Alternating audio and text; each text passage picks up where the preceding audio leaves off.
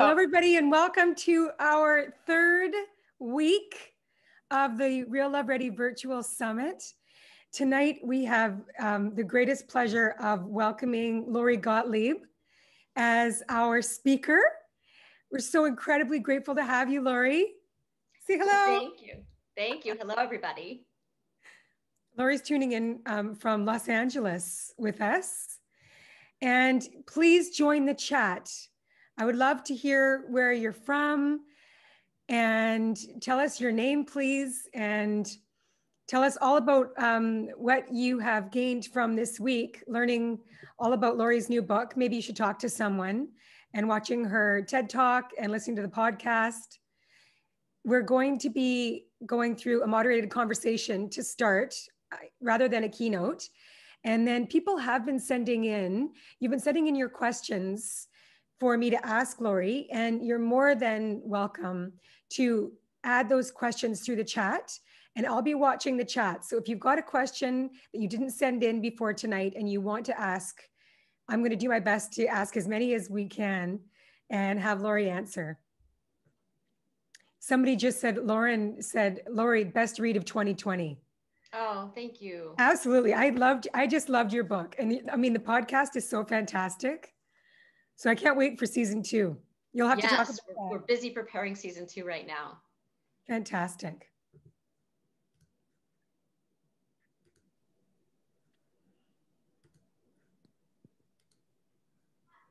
So I think we are going to get started. And the first thing I wanted to do was acknowledge how grateful I am to be living and working and playing on the traditional territories of the Wet'suwet'en and Lekwungen speaking peoples, the original caretakers of this land in Victoria, BC that we call home. And tonight, I'm honored to introduce Lori Gottlieb. Lori is a psychotherapist and author of the New York Times bestseller, Maybe You Should Talk to Someone, which is being adapted as a television series. I'll ask her to tell us all about that at the end. In addition to her clinical practice, she writes the Atlantic's weekly Dear Therapist advice column and contributes regularly to the New York Times and many other publications. Her recent TED Talk is one of the top 10 most watched of the year. She's a sought after expert in media such as the Today Show, Good Morning America, CNN, and NPR's Fresh Air. She's also the co-host of the new iHeartRadio podcast, Dear Therapist, produced by Katie Couric. Lori went from being a film and TV executive to medical student, to journalist, to therapist. She says, everything I've done and continue to do are related to my greatest interests and passions, story and the human condition. So Lori, thank you so much for joining us. We're so excited to have you. Oh, it's my pleasure. I'm so excited to be here and have this conversation with all of you. Well, I think we'll dive right in and go through a few themes in the book. And you talk a lot about how we are unreliable. Oh, sorry? You talk a lot about how we're unreliable narrators of our own lives. What are the stories that we tell ourselves about our lives that get in our way? Yeah, so, it's interesting because as a therapist, people come in and they tell me stories about their lives. And of course, they're telling the truth of their experience. But what we all don't realize, and all of us, is that we're telling our stories through a particular lens. We're telling a story through the way that we perceive it. And so when I see couples in my practice, so often I find that people are telling the same story and they have very different versions of the same set of events. But when they actually listen to the other person, they start to realize that there's much more overlap than they imagined. And so I think it's really important for us to examine our stories and to understand, what is the part of the story that we're leaving out, or what is the part of the story that we're emphasizing or minimizing, or who are the characters in the story, and who are the protagonists and who are the antagonists, and to really start to rewrite them. Because when we get really fixed in a one kind of story, we get stuck and we can't move forward. And that's where most people end up in my office. Well, what would you say are the differences between how men and women talk about their issues in therapy, whether they're together or you're seeing them apart? Yeah, that's such a great question because I do see differences. And again, these are gross generalizations, but I would say overall, what I've noticed is that when men come in, they often have not been able to talk to anybody about what they're going through, especially in their relationships. It feels very vulnerable to them. So they'll say something to me like, I've never told anyone this before. And then what they tell me feels so mild, as a woman. It feels, to me, it feels so mild, like, oh wow, that's really interesting that you felt like it would, you would have shame around sort of sharing that piece of this relationship issue that you're having. Women come in and they say, I never told anyone this before except for my mother or my sister or my best friend. So they've told a few people, but they feel like they haven't told anyone. And so I see the same thing in couples therapy, where I see, let's say it's a heterosexual couple, and the woman usually says to the man something like, I really want to understand more about you. I want to be closer with you. I feel like there's this distance between us. I want to know more about your inner life. And so he opens up to her. And let's say he starts crying. And let's say he starts crying quite a bit.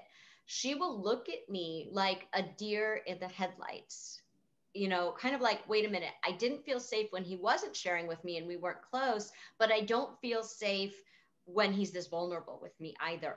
And so men are given this mixed message of be vulnerable, but not too vulnerable. And I think that that gets in the way of us having the kinds of relationships that we want to have. That is such, Terry Real talked about that in the first week, right? How there's this, like, there is this patriarchal model that we're culturally ingrained for the men to be not vulnerable and the women to be vulnerable. And that is such a struggle that couples would often work through, right? Yeah. Is Yeah, wow.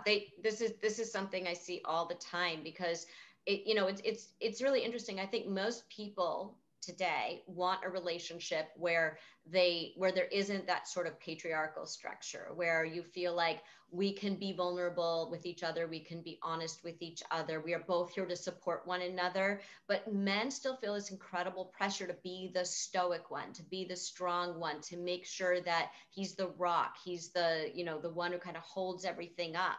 And women feel much more free to say, I'm really struggling. Now, when I say much more free, I want to say that's all relative, because I still feel like a lot of women feel like I can't really talk about how I'm struggling, because they minimize it. So they say, yeah, well, maybe I'm struggling a little bit, or I'm depressed, or I'm anxious, but it's not that bad.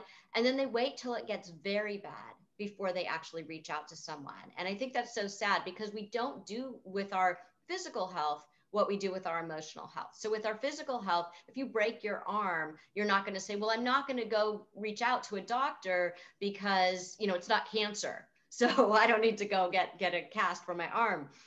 But we do that with our emotional health. We say, well, it's not like I'm having, a crisis per se, so I don't need to reach out.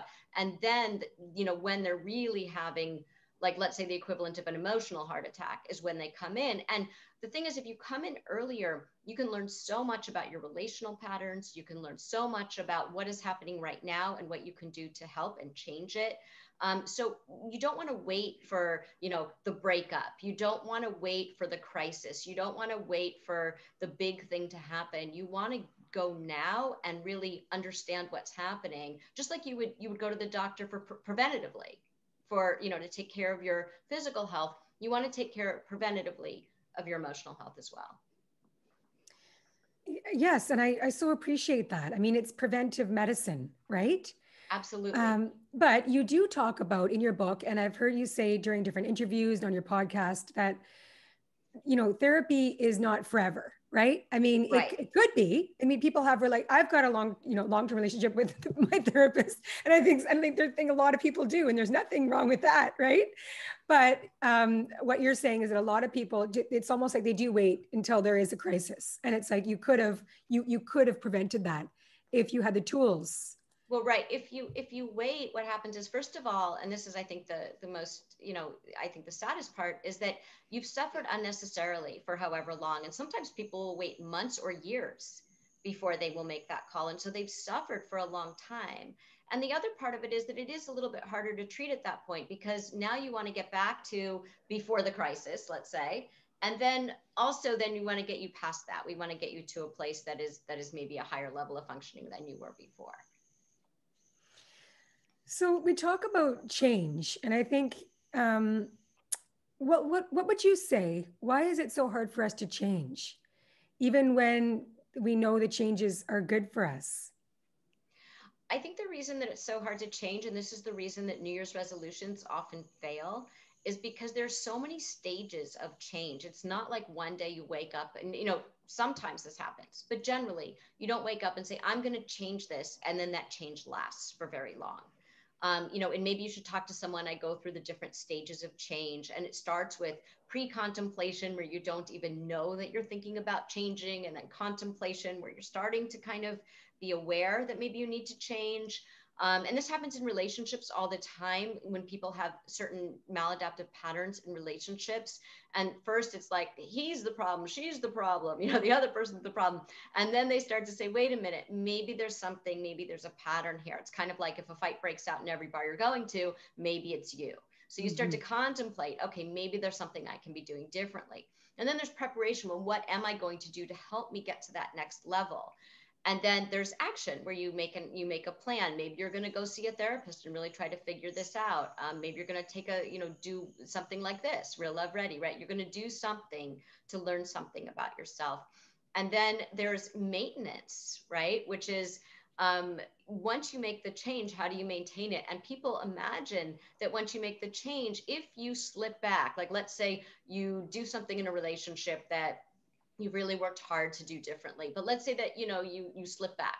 It's not like all of your change is like you should just forget about it. It's kind of like, people do that with diets too. They say, okay, I'm going to eat healthier, and then they have like a bad day, and then they say, okay, well, that didn't work. No, you go right back to it. Built into maintenance is that you are going to, it's not a straight line. It's going to be a lot of ups and downs. But you need a support system and a structure so that you can get back onto that track. And I think change is hard too, because with change comes loss. And what we lose, even though the change is positive, is we lose the familiar. And the familiar is very enticing to human beings, because when you think about it, human beings don't do well with uncertainty. We don't like change. It's like, we might want to get out of a bad relationship. We might want to switch jobs. We might want to move. We might want to do all kinds of things, but we would have to go into an unknown situation. And so a lot of people just keep repeating the same things over and over, because at least it's familiar. It feels like home. You know what it is, even if it's not making you happy. And so you have to really get people to say, you're going to go into this place where it's going to feel uncomfortable, and you have to get comfortable with the discomfort of the uncertainty of trying something that feels very new and different to you. In the book, you talk about the importance of cultivating compassionate understanding in our relationships. Compassionate understanding. What do you mean by this? Yeah. So I think, first of all, I would say two things. One is, when our friends talk to us about things, you call a friend and you say, here's what happened. Usually what the friend does is they offer what's called idiot compassion. And it doesn't mean your friend's an idiot. It means that what they do is they agree with you. They say, yeah, that person was wrong and you were right. And even though your friend probably knows that maybe you had a role in this, or maybe you reacted in a way where you could have done something differently. It's not like it's your fault that this thing happened, but how you responded to it might be something that is a pattern. And so if you go to a therapist, what you get is wise compassion, which is we hold up a mirror to you and help you to see something about yourself that maybe you haven't been willing or able to see. And in order to do that, you have to have some self-compassion too. And what I mean by that is, a lot of us are very self-critical, and we don't realize how self-critical we are. And so we have this voice just playing in our heads, like a bad radio station playing in our heads. And it's a voice that's probably historic. It's something that's been there a long time. And it's an internalized voice from some other time in our lives. And so what happens is, we don't even know that it's there. We don't even hear it anymore. Like the way that, if you you hear some noise and then you adapt to it.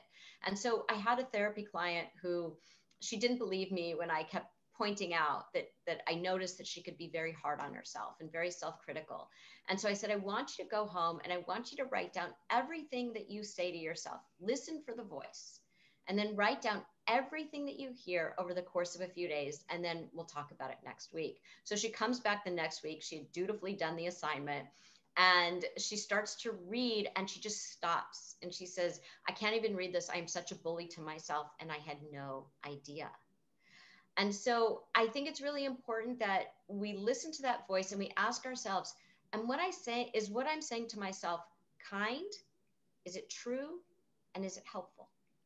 And if it doesn't meet those three criteria, then maybe you need to really work on that voice. Because in order for us to change, going back to change, you have to be able to have self-compassion. Instead of beating yourself up, you have to be able to look at yourself clearly and really embrace who you are and have compassion for who you are, so that you can then make changes.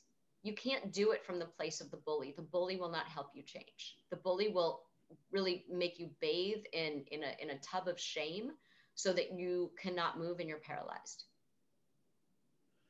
There was a question that just came in, Lori, on the chat from Katie, and she's asking, in a romantic relationship or a close friendship, with what percent of the time should we act with wise compassion compared to idiot compassion? Mm-hmm. She's talking about like dosage and timing. Yes. That's what I always say, is timing and dosage. Exactly. Yeah. I think that we really need to learn how to be better listeners, whether it's a romantic relationship or a friendship. So when someone comes to you, whether it's your partner, your romantic partner, or a friend or family member, and they want to talk to you, I think it really helps. And we don't ask people enough this question, to say, how can I be helpful to you right now in this moment? Meaning, do you just want to vent right now and I'm here? Do you want to hug? Do you want to hear what I really think about the situation? Do you want me to brainstorm ideas with you? What would be most useful to you right now? And that's such a relief to people, because first of all, it makes them step back for a second and say, oh, wait a minute, what would be helpful to me right now?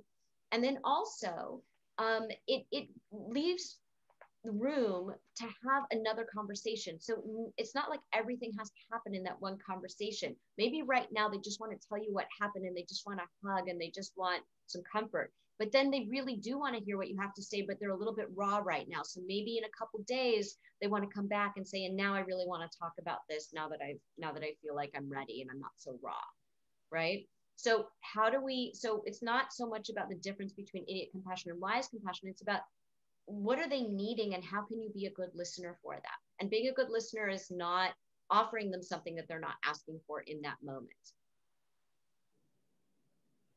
I love that. My partner and I are taking a parenting course right now, and last night's lesson was all about listening. And she said one of the don'ts is advice giving. Right?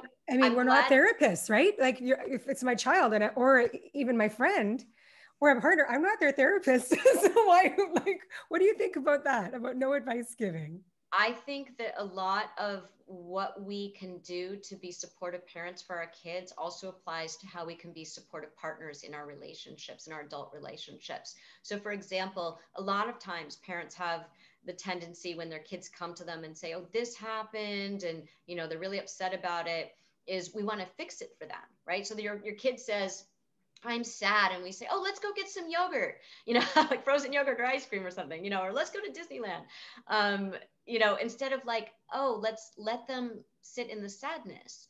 Or I'm worried about that. And we say, oh, don't worry about that. There's nothing to worry about. Or we try to fix it for them. Like, so-and-so didn't sit with me at lunch today. And then we say, oh, well, here's what you should do. And here's what you should say to so-and-so. And, that kind of thing.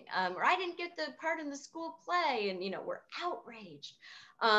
And so instead of saying, there are 3 words that are so helpful with kids, and again, that they apply to really any relationship, just take a breath. Even though you have so many ideas about what you think should happen here, take a breath and just say these 3 words. Tell me more. All I need to say that. I love that. And it's such a love, and those are loving words. And they will then say more. And then you just say, and say more, tell me more, right? And you just keep going. And then they start to feel like really what they want is to be seen and heard and understood. Okay, so they're not coming to you to fix it. They might think they are at the very beginning, but the more they talk, the more they realize that you are sitting with them, and what they want is your presence. And I think in our adult relationships too, what we want from one another is presence. And presence is not telling you how to run your life.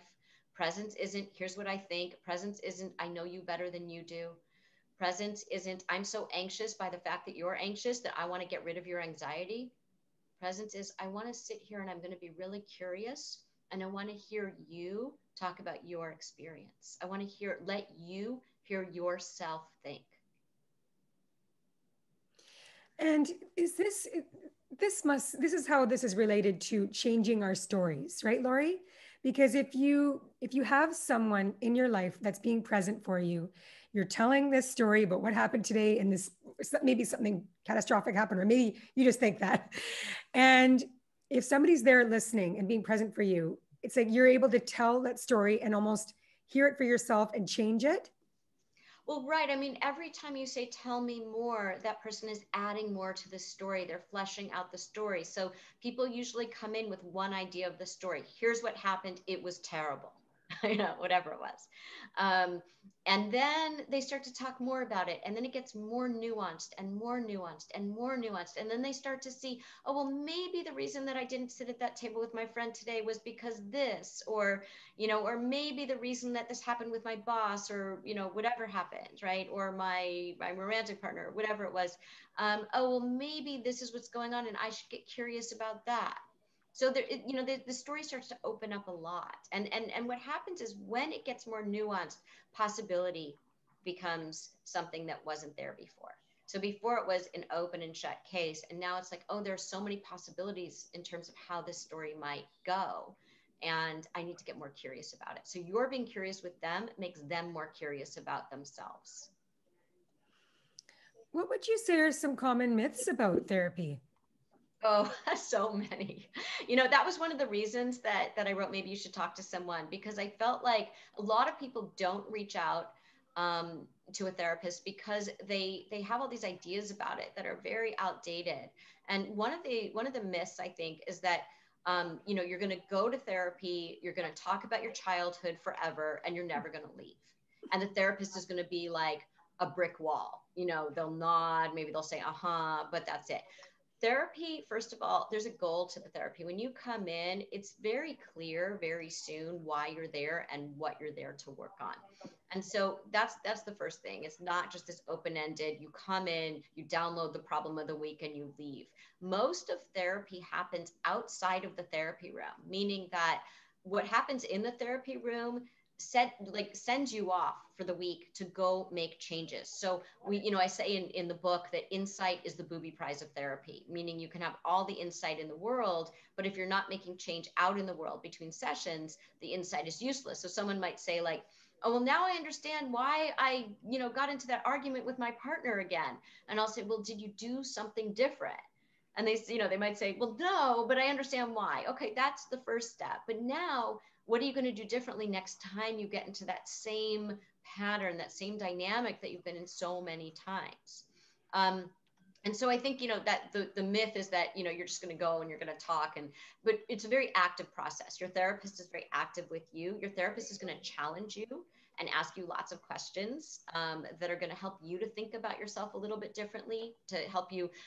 When we talk about story, a lot of people say, well, I want to go to therapy to get to know myself. And I like to say that part of going to therapy is to unknow yourself, to let go of these limiting stories that you're carrying around that permeate all of your interpersonal relationships.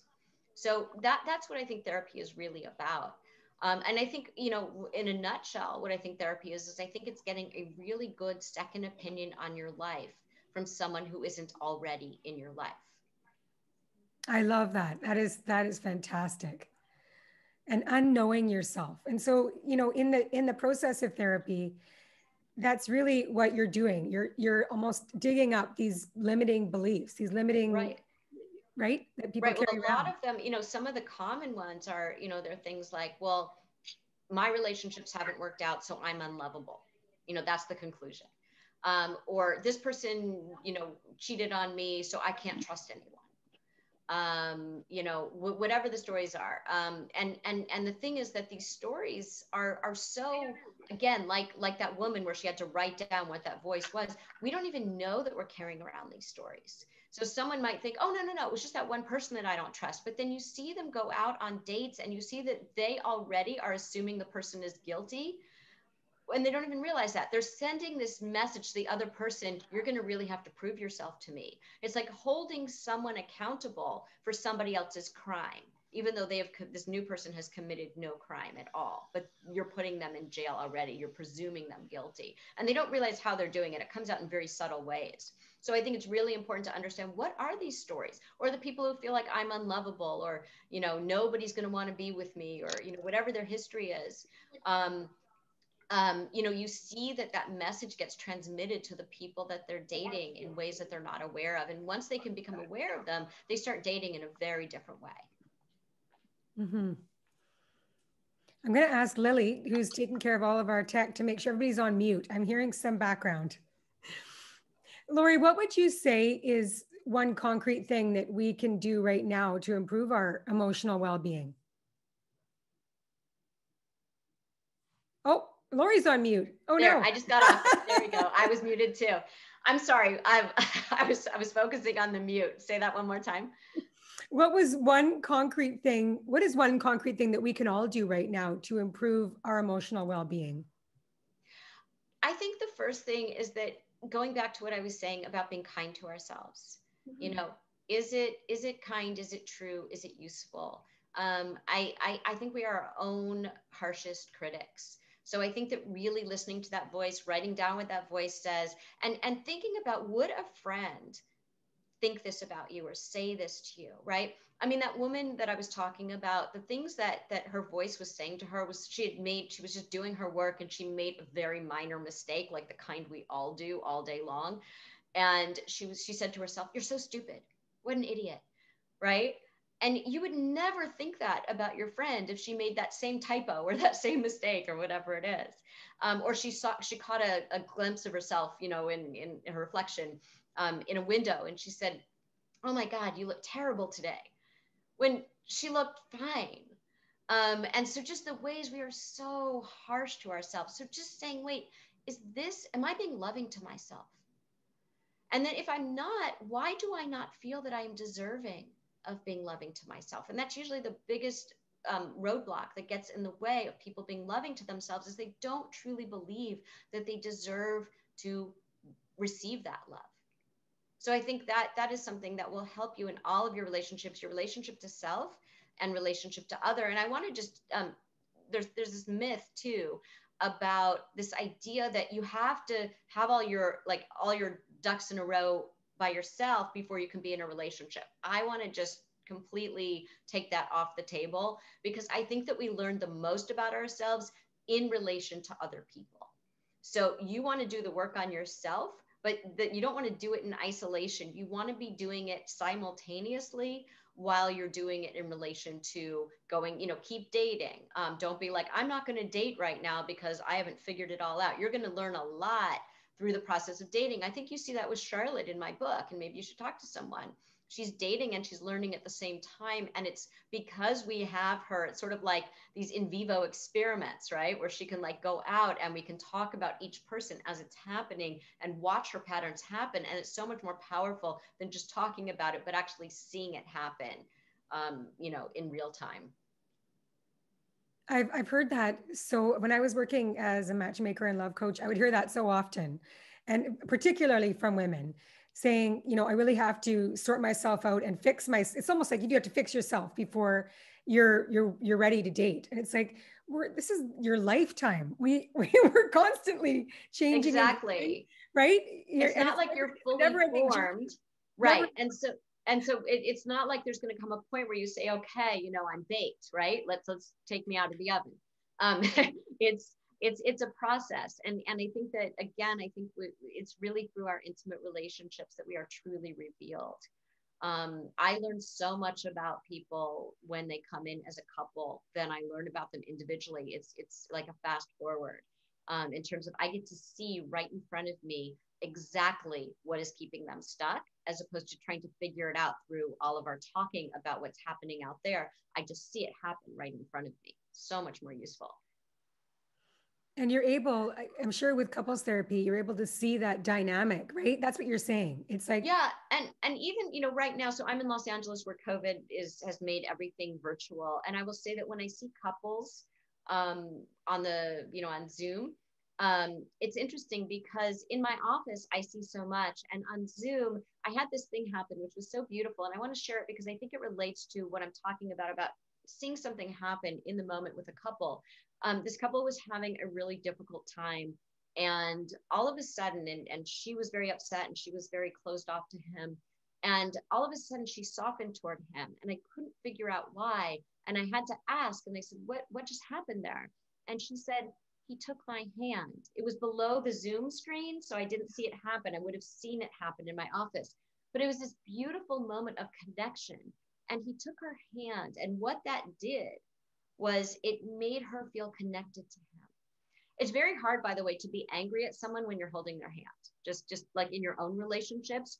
If you really want to have a difficult conversation with someone, sit on the couch with them. Don't do it on text. Don't do it on the phone.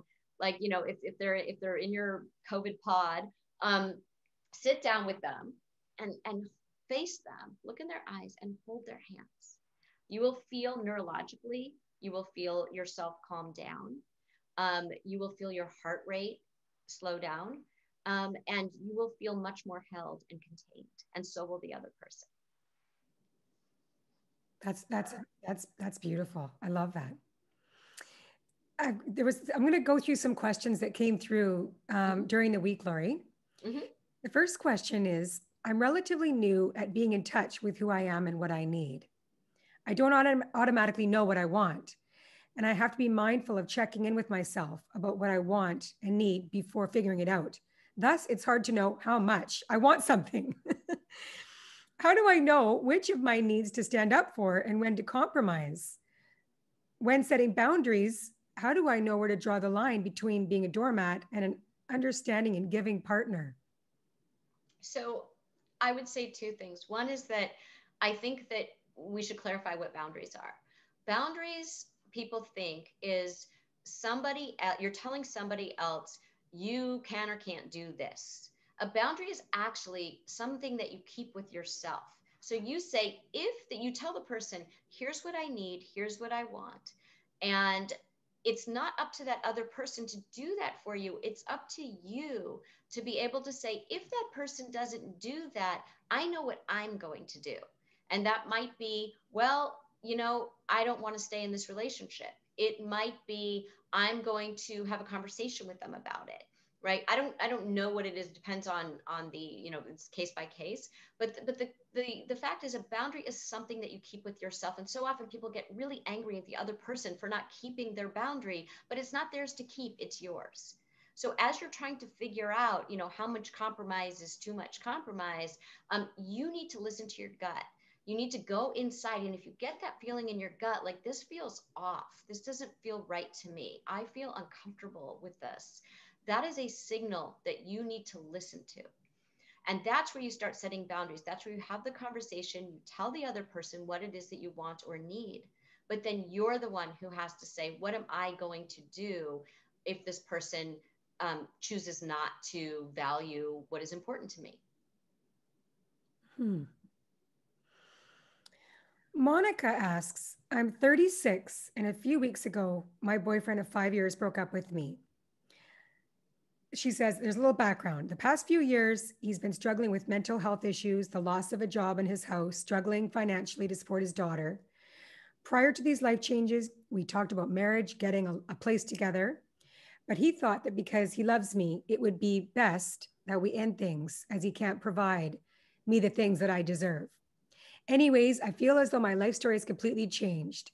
I'm working on my personal growth and goals, but this just sucks and is a complete blow. And deep down, I keep thinking this is all just a temporary breakup. Do you have any suggestions on what I can do to move forward?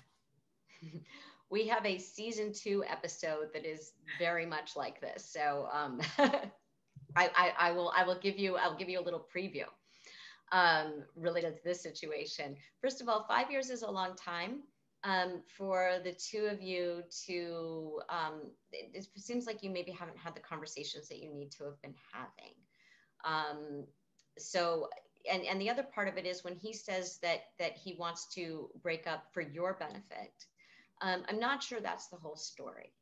And I think it's real, and I don't know whether sometimes it's he's getting the signal from you that you are not happy with the situation, but you have not mentioned that to him. And so he's kind of preemptively breaking up with you because he really does feel like you are not happy with the situation, even if you haven't expressed it. And another part is, I would say, are you really happy in this situation? It doesn't sound like a great situation. He's struggling with mental health issues. He's struggling financially. He's not sure about your future together. And 5 years is a long time. So I think at the end of the day, this is time for a real, honest conversation. To say, I want to really understand. It will help me more to understand what is really going on between us, what is going on with you. If there is some ambivalence about the two of us, and for you to be honest with him about your concerns, because I'm sure he's picked up on them. And if you don't have concerns, I would want to know why you don't have concerns, because it sounds like there are many concerns to be having here. Having just a real conversation. Yes, but again, a conversation that's not about preserving the relationship. Mm-hmm. And I think that so many times people are saying, well, I really love this person and I would be devastated if the relationship ends. So I'm just going to pretzel myself into whatever he says he needs right now. I'll say, I'm totally fine with all of this. I'll say, no, it's okay. This isn't a burden on me whatsoever.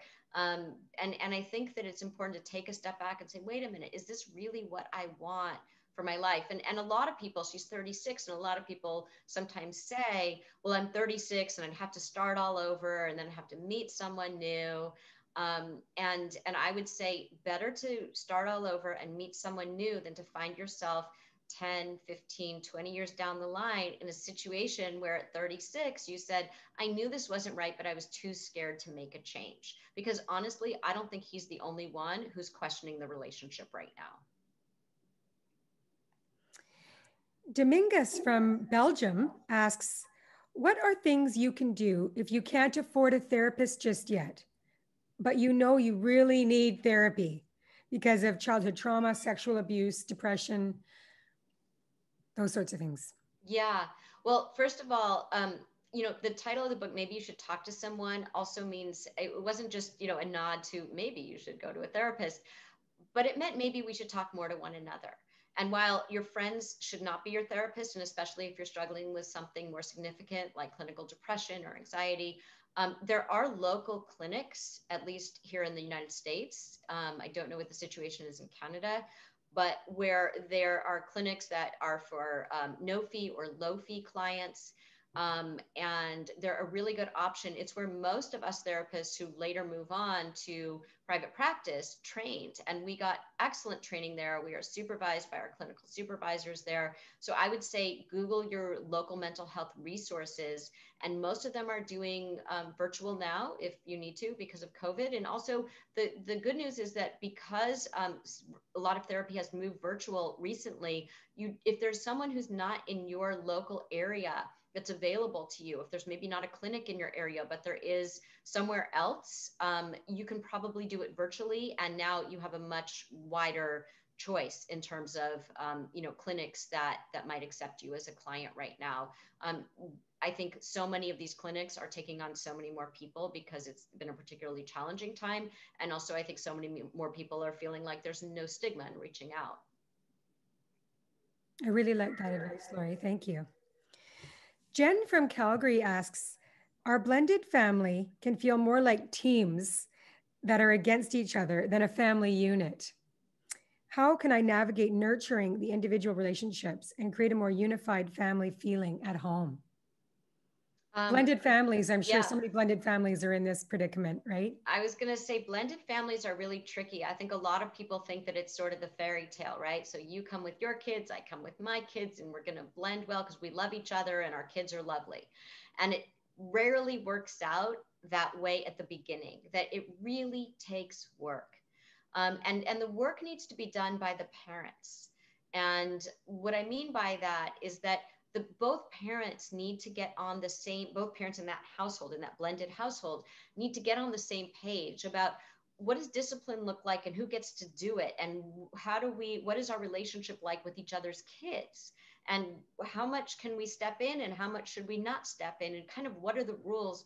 And once the two of you decide on that, then you communicate that to the kids so that everybody is on the same page. So there's not inconsistency that, some people are treated differently or people have different rules or whatever it might be.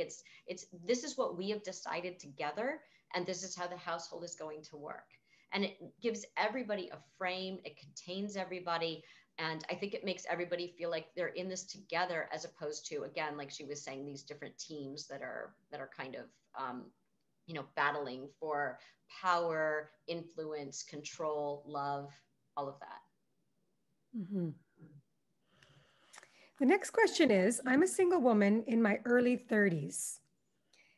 If I don't find a life partner, what should I consider when deciding whether to have children without a partner? So early 30s is a really good time to start thinking about, do you want children? Are you sure you want children? If you're very sure that you want children, to start thinking about, what can I do so that I can relax a little bit as I'm dating? Some people will freeze their eggs at that point because it's a really good time to do that just medically. Some people will freeze embryos. Some people will say, you know what, I would be okay either not having kids or adopting kids. But it's a really good time to start thinking about it. So many people feel like it's unfeminist in some way to say, I really want a partner and I really want a family. That somehow, there's this idea of independence as being sort of, like, I'm a strong, powerful woman. You can be a strong, powerful woman who also wants a partner and children. And so people don't have these conversations, especially in their early 30s, because they feel like it's like it makes them sound needy or desperate, or focused on the wrong thing. And so I really suggest that you have that conversation with a healthcare provider about, what are my options, and really look into those options and have a really honest conversation with yourself about, if I really know that I want to raise children one day, and I want to have the opportunity to see if I'm going to raise my biological children, what are my options and what am I willing to do right now? You don't want to be thinking about that at like 38, 39, 40, 41. You can still do that at that point, but your success rates really change. And I don't say that to scare people, but I say that because I think that people don't understand that it's a great time right now to talk to a healthcare provider and start having those conversations so you can make decisions. And later on, you look back and you say, even if you decide not to do any of those things, I reflected on it and I made a decision that was right for me at that time. Mm-hmm. Lori, you say at the beginning of your book that you're not just a therapist, you're a card-carrying member of the human race. Yeah. And why did you choose to include yourself in such a revealing way in the book? Yeah, it's so interesting because for people who've read, maybe you should talk to someone, they know that originally I was asked to write this parenting book that was based on an Atlantic cover story that I had done. And then I was supposed to be writing this happiness book. And I just wasn't connecting with either topic or subject matter. And I just felt like what I saw in the therapy room would be so useful for other people to see. I felt like so many people need to see this because I think that we see ourselves most clearly through other people's stories. So in the book, if you date like Charlotte, for example, if someone says to you, like, you do this or this is your pattern, you might say, no, I don't. I'm not like that. But if you read something that someone else is doing and you see that mirror held up to you, you might say, oh, wait a minute. A piece of me is like that, or there's an aspect of me that is like that. And so I just wanted to, follow the lives of these patients, and I felt like a lot of people would see themselves in those 4 stories.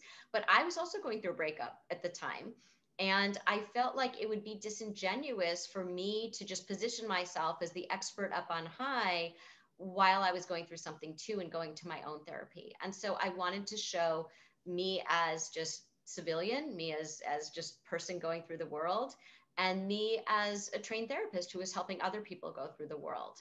And the interesting part of that is that nobody thought anybody was going to read Maybe You Should Talk to Someone. And so I was very open and just very raw and authentic about my story in the book. I thought like 3 people will read this, and I want it to be the book that I want it to be, and maybe it'll help those 3 people. And then when I turned it into my publisher, they were all like, oh my gosh, I saw myself in this. I passed it around to so many people. I laughed, I cried. And I thought, okay, well, maybe like, 3,000 people will read it. I had no idea that, it spent over a year on the New York Times bestseller list. It's like doing incredibly well. And if I had known that so many people were going to read it, I probably would have, had this moment of, should I clean myself up a little bit? But I didn't. And I'm really glad I didn't, because I think that's why people are getting so much out of the book, because it is so real. And that's the book that I wanted to write. I so appreciate how you shared your story, and it was so candid. And you were going through, it was very hard. It was heartbreaking, right? You were going through a breakup with a man you thought you were going to marry. And you had all the emotions that any person would have, therapist or not, right? And speaking to your therapist, and he was guiding you through it. So that was the beauty of it, right? Right. And you can see him call me on my story too, and really make me revise my story, which is, all of my friends, their story was the idiot compassion, which is just like, well, what's wrong with him? And you dodged a bullet, and, all of those things. And he's a jerk. And it was much more nuanced than that. And I think that by the end of the book, you start to see that, wait a minute, there were things that I wasn't willing to bring up because I was afraid if I brought them up, that we would discover we are indeed incompatible in terms of what we want for the future. And I didn't want the relationship to end. And I think that so many of us do that. And so I think that it's it was something that I felt like a lot of people could benefit from, because it's such a universal thing where people say, yeah, there are these issues in the relationship, but there's so many great things too. And I'm not going to rock the boat. But of course, if you don't talk about those things, you never really get clear until, something happens, like what happened to me, that, wait a minute, maybe this wasn't the right thing. Mm-hmm. In the book, you talk about hierarchy of pain. And can you tell us more about that? Yeah, I think that so many of us feel like there's this hierarchy of pain, that it was a breakup, but it wasn't a divorce. And so we're supposed to get over it very quickly. It was a miscarriage, but it wasn't the death of, my 8-year-old child, right?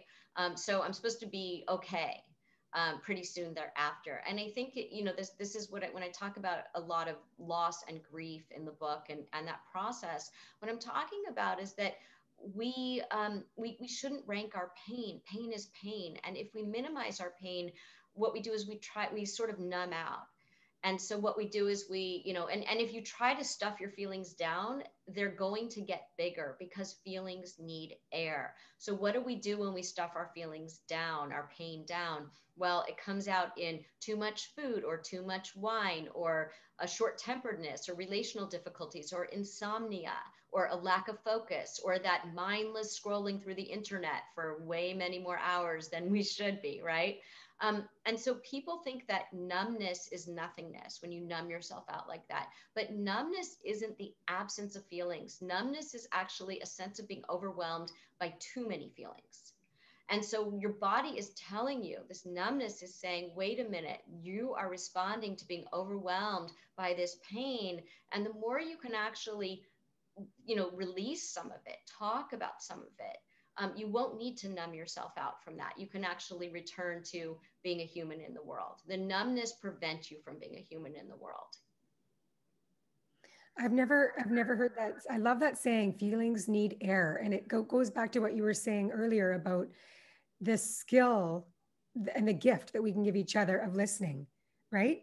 Rather than trying to fix, if somebody's coming to you with your problem, somebody you're in a relationship with, your friend, your family member, your partner, that skill is just so important, or your children, because they're able to get it out, right? And it's rather than stuff it down, because it's going to come out. Right. And I think we shouldn't be so afraid. I think we place value judgments on our feelings, that there are, good feelings and bad feelings. So the good feelings are, joy and contentment, and bad feelings are anxiety or sadness or even envy. I always say to people, follow your envy. It tells you what you want. It tells you something about desire. So people who won't, who can't acknowledge to themselves, I'm really envious of this thing that this person has. Well, if you can step back from the shame for a minute, and if you can say, wait a minute, it's like feelings are like GPS. They tell you what direction to go in.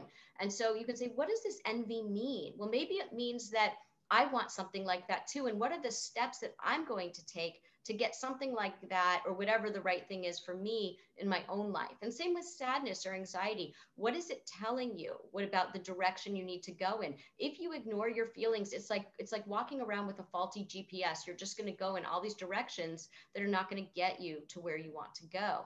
So people need to be able to say, sadness is not a bad thing. Anxiety is not a bad thing. It's information that tells me what is not working in my life so that I can change things to make them work. Mm-hmm. Love that. Next question is, how do I accept, love, and embrace myself as the imperfect human that I am? How do I have compassion and kindness for myself? Yeah. Part of what gets in the way there is that this thing that people do with comparison, that, and I think some of it has to do with social media. Even though intellectually we know that social media is a curated platform, I think that sometimes in our hearts we don't really remember that. And I think the thing about comparison is that nothing good comes of it. So when you compare yourself, either you feel inferior to somebody else, like, they're so much better, they're so much more, they're better looking, they're more successful, they're more talented, whatever it is. Or you feel superior, like, oh, look, I'm better than that, which is sort of a narcissistic place to be. So nothing good comes from comparing yourself to other people. You want to compare yourself to yourself. You want to say, where was I yesterday? And what am I doing today to get to a different place? And when that happens, you stop judging yourself so much. You start to say, wait a minute, I actually have agency in my own life. And you start to use that agency. The next question is related to, well, everything we're talking about. How do I take ownership and responsibility for my own emotional reactions? And how do I stop taking responsibility for others' reactions? Mm.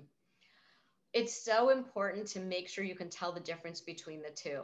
So somebody is reacting a certain way and you don't like their reaction, and it is not your responsibility to manage their reaction. What is your responsibility is to manage your own reaction. And I think the best way to illustrate this is to talk about what I do when people call me up to come in for the first time for couples therapy. When they call me up, the first thing that I say is, before the first session, I want you to write down what it is that you want to do to improve this relationship. What is your goal? Not what you're trying to get the other person to do, not how you want the other person to change, not how you want them to react to whatever it is that you bring to the table, but what you want to do with your own reactions, your own way of being in this relationship. And when people come into couples therapy that way, where they each come in and they say, this is what I want to do, you are no longer responsible for the other person. You are now solely responsible for how you act, how you behave, how you react, and what you choose to give to the other person and to give to yourself. And you can do that without going to couples therapy. You can do that every time you are, face to face with somebody else who's reacting a certain way. You can think about, how do I want to react in this moment? And same with your own reactions. Whether, people know whether they're behaving in a way that aligns with their values.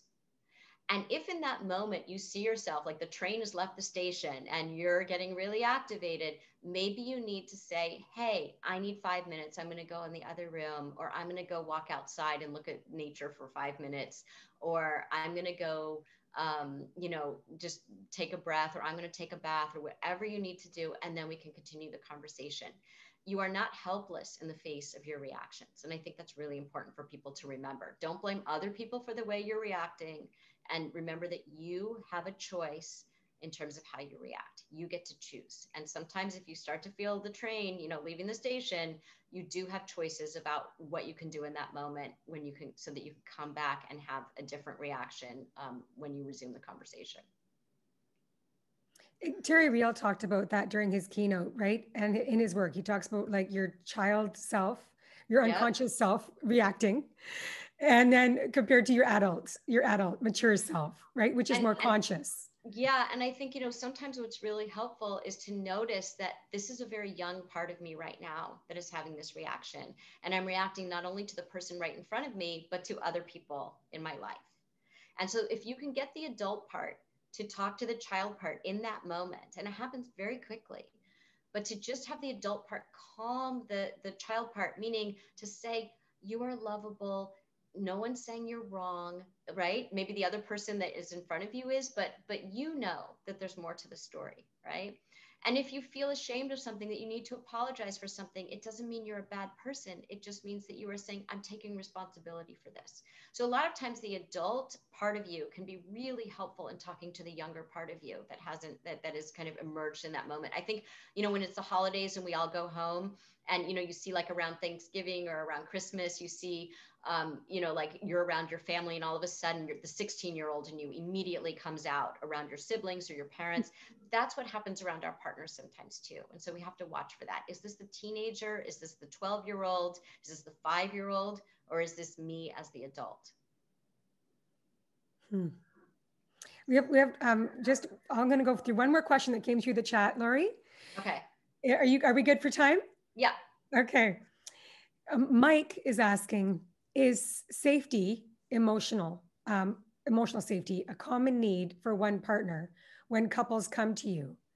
It seems unkind and ungenerous to say, I can't be in charge of your sense of safety.